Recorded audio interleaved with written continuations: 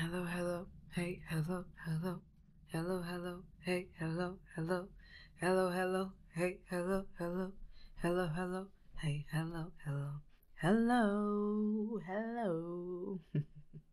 Hello, and welcome to Quarter Life Crisis. That's cry as in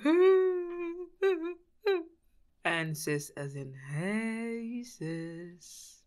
And I am your host, Ayomide. Hi, how you man doing today? For real? Bro, that's crazy still. Nah, nah, nah, nah.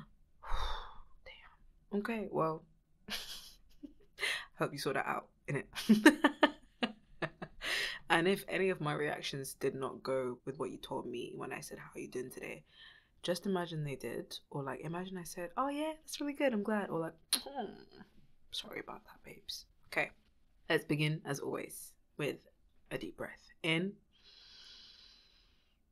and out.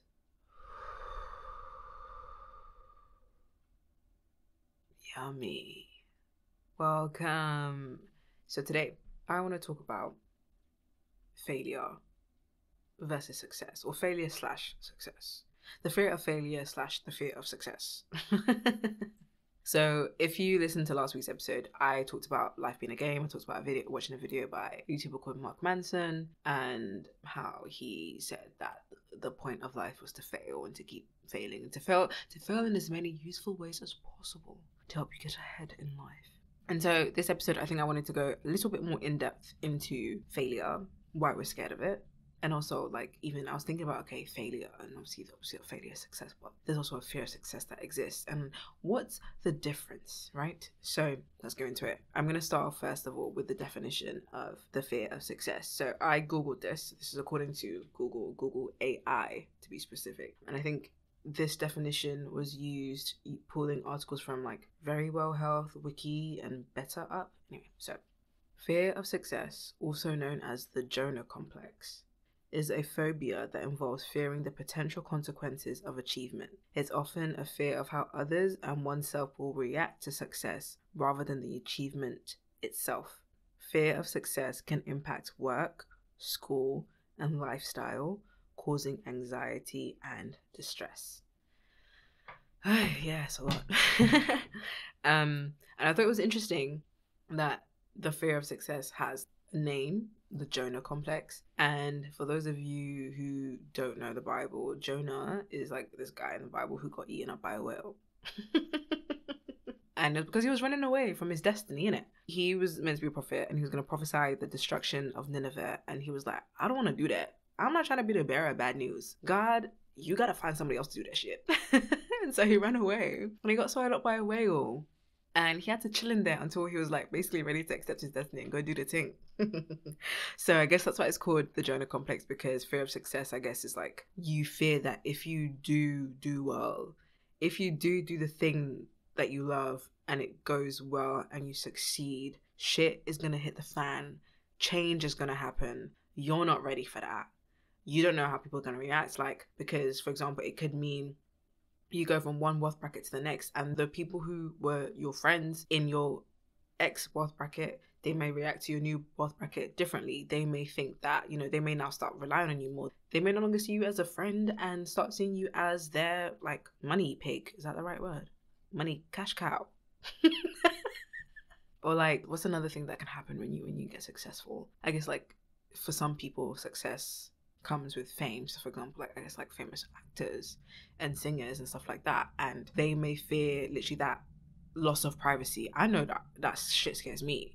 Like yeah, they may fear that loss of privacy and people thinking that they have the right to a certain level of access to you. So fear of success is a very real thing, and it's so interesting because I think when I first heard it years ago, I was like, oh, who would be scared of being successful? Then I realized it's not the success itself that's scary. It's the aftermath. It's the consequences of the success. And what that can do is keep us stagnant and leave us anxious ridden. And it's so funny because it's just like we come up with so many excuses, not to be our best self, and we self-sabotage and because we're like, okay, but if I do succeed,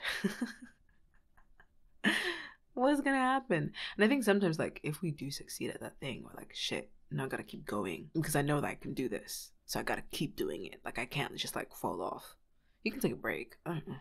But yeah, fear of success, the Jonah complex, very real, makes sense. It's a thing. Yeah. So what is the fear of failure? Again, from Google AI, atychiphobia is an intense fear of failure. It may cause you to put off or avoid any activity or scenario that has the potential for an unsuccessful outcome.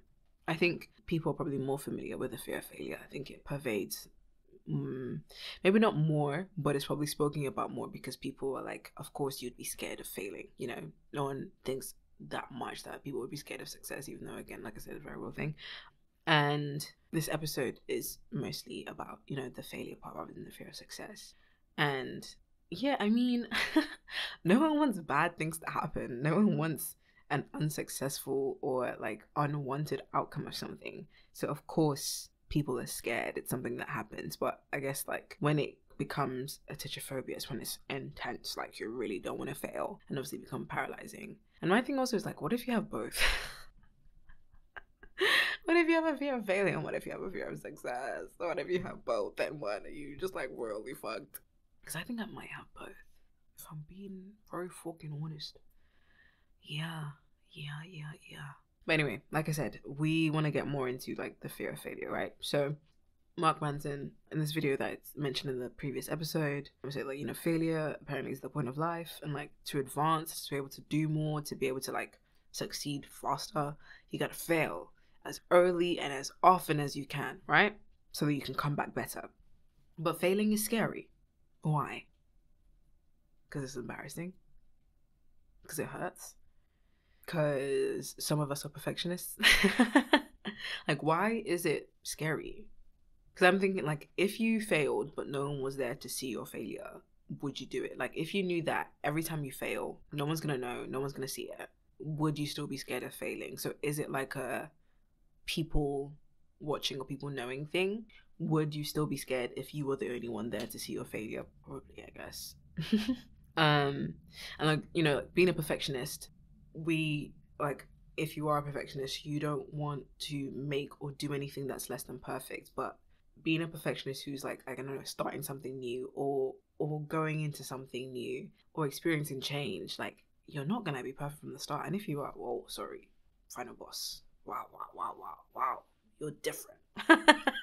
But you know, it's unlikely that it's going to be perfect. But like, if you are so caught up in that perfectionism of everything, like, then you're not gonna try, and you're not gonna like put out anything. You're gonna be like frozen, and you're gonna be stuck in inaction. And so like, if you don't put out anything, how can it ever reach that level of perfectionism that you're hoping for? You know, you have to put it into practice, and you have to do the thing. Practice makes perfect. Although that isn't true, it doesn't. Nothing is perfect, and that's like, I guess, the double-edged sword of being a perfectionist. If you're a perfectionist who's too scared to try because it's not going to be perfect, you never end up getting to, I guess, that good enough or perfection that you want. But even if you do continue trying, you're a perfectionist, it doesn't matter because nothing is perfect. It will never be perfect, at least, and like maybe like to your standards. And I think sometimes things just have to be good enough. Perfect also is, I guess, it's relative, right? But yeah, practice makes perfect, yeah, is the saying, but it doesn't. Practice makes better. And I asked earlier, like, why is failure scary? And maybe, again, it's because of the education system. Because I think up to a certain point in lives, in school, we're told that failing is bad, right? We're not supposed to fail. We're supposed to have the right answer. We're supposed to have good grades.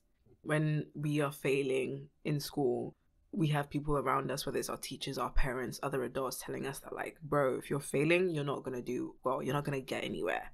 Failure is bad. You don't want that. And so we have that drilled into us for years, decades even. So of course we're scared of failing. And if you are someone who was an overachiever, someone who did well or excelled academically, and so you knew that, like, if I do this, I'm going to do well, I'm not going to fail. And then you go into adulthood and you want to try something new, you want to go into something new, but you're like, I might not do good, I might not do well at that. You're just kind of like, no. You know? You're like, no. You need to get it right the first time or not at all. Why would you try something that you know the first couple of times that you do it, you're not going to be good at it? No, that's scary. You're not trying to do that. If, you know, back in school, you were doing well and you were praised and da-da-da, you know what I mean? So failure and the idea of doing it and failing can be scary. It is scary. But ultimately, bro, it's the point. Like, there is so much we learn from when we make mistakes and when we do things badly or wrong. We don't really learn anything if we do things right all the time, right? And I guess with this episode, I'm not necessarily trying to make you unscared of failure, maybe less scared. But to be honest, like, bro, just do it scared. Fail, fail, fail, and fail again. You are growing your character. Like, your avatar is advancing and leveling up every single time you fail. And like, it can be fun when you're trying new things, or even if you're doing something that you've done before, but it's like a bigger challenge or whatever. Just be a child again. It's okay. Make the mistake, fall over, scrape your knee, bust your lip. It's fine. I promise it will not be the end of the world. And like, the sooner you fail, the sooner you'll succeed. Okay, that's all I have for you. I hope you enjoyed this episode. I hope it inspired you to fail some more. You know, release the cringe, release the embarrassment. Don't let it stop you from doing what you need to do or what you want to do. So, thank you for listening to Quarter Life Crisis. I hope you stay a while and lend me your ears again next week.